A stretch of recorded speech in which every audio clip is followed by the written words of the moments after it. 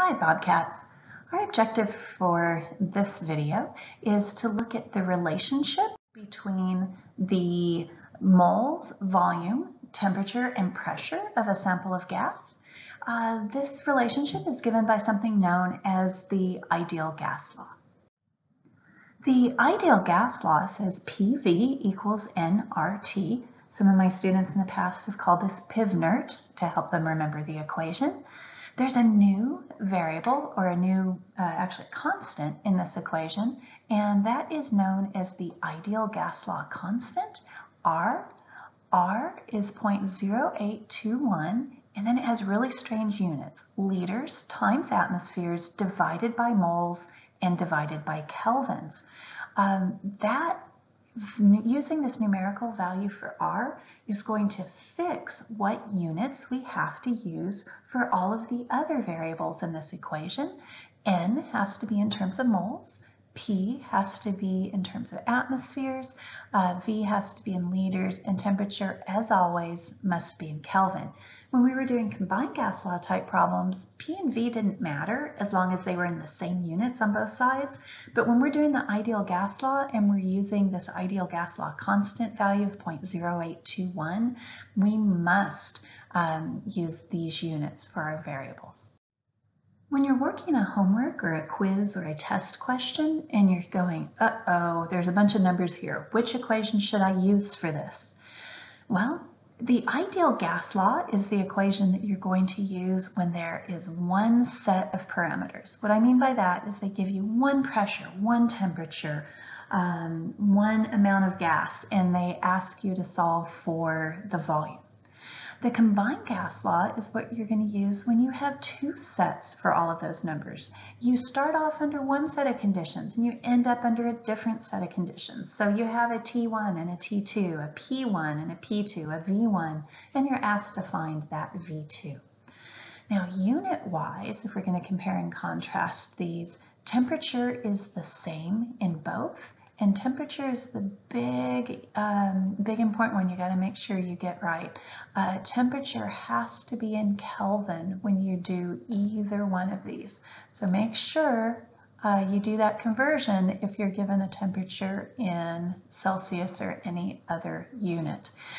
In the ideal gas law, because we're using a particular value for R, the units for pressure and volume and N are fixed. We must use liters, atmospheres, and moles. But when we're doing the combined gas law, pressure and volume can be in any units as long as we're using the same units on both sides of the equation. As our first example problem with the ideal gas law, let's find the volume of exactly 1 mole of an ideal gas at STP. So the ideal gas law says PV is equal to nRT, and we're asked to solve for V. Well, right now, V is multiplied by P, so to get V by itself, I need to divide by P, and if I do it to the left side, I'd better do it to the right-hand side. So if I clean all of that up, I'm left with volume is equal to nRT over P. So now I'm going to make my variable list, see what numbers I have for each of these things. I need a number for N, a number for R, a number for T, and a number for P. Well, R is 0.0821 liters times atmospheres times moles, or divided by moles and divided by kelvins. So that's fixing what units all of these other things have to be in. Well, for N, it says we have exactly 1 mole. So we've got 1 mole, and because it says exactly, this value 1 has an infinite number of significant figures. For T and P, well, what we know is that we are at STP, standard temperature and pressure. So our temperature is 0 degrees C, but we don't want to use Celsius, we've got to use Kelvin, so that'll be 273 Kelvin. And our pressure is standard pressure, which is 760 torr, but we can't use that, we've got to use atmospheres, so that's going to be 1 atmosphere. So now if I come over here and plug everything into my equation for V, For N, I'm going to plug in 1 mole. For R, 0.0821, and I'm going to skip writing all of those units because I'm running out of room. For T, I'm going to have 273 Kelvin. And for P, I'm going to have 1 atmospheres. If I'd written in all of those units for R, you would see that everything cancels out really nicely except for liters.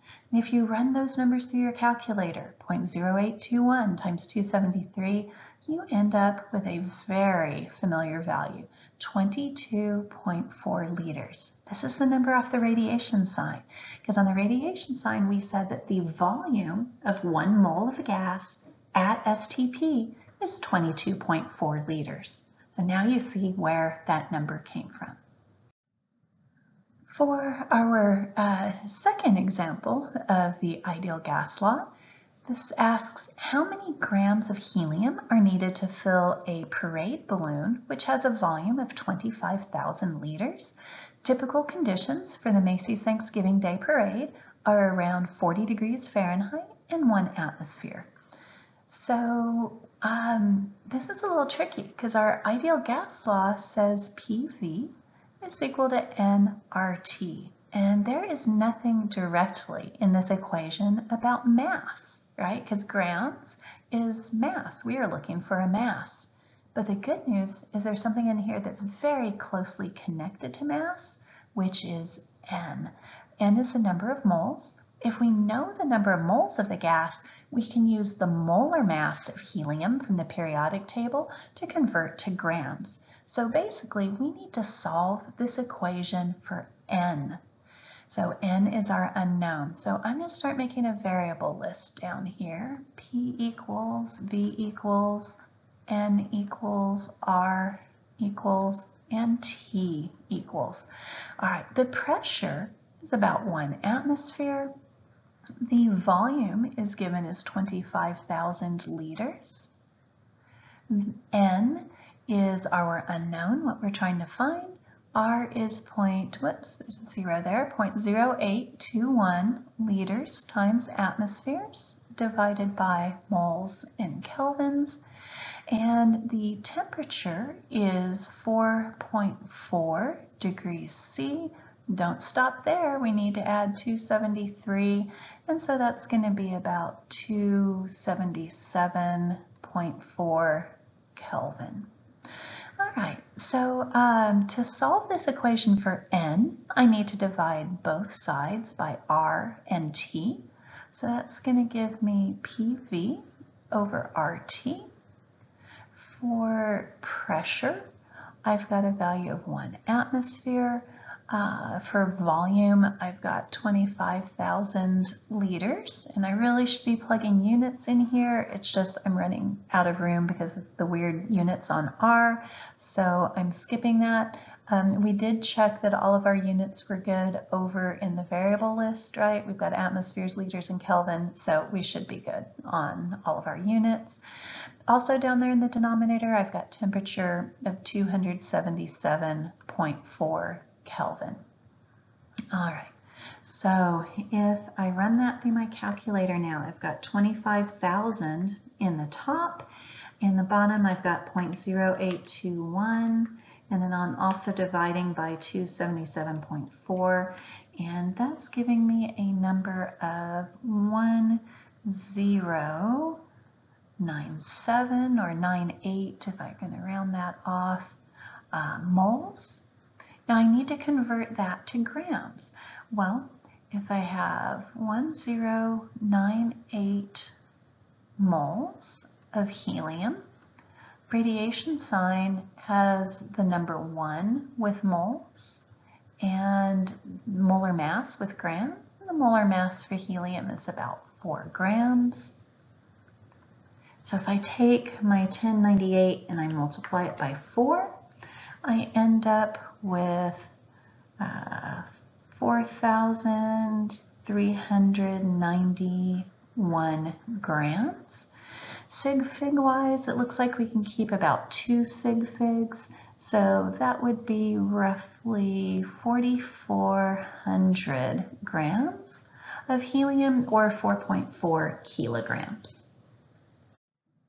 So our objective was to learn how, or to examine those relationships between moles, volume, temperature, and pressure in a sample of gas.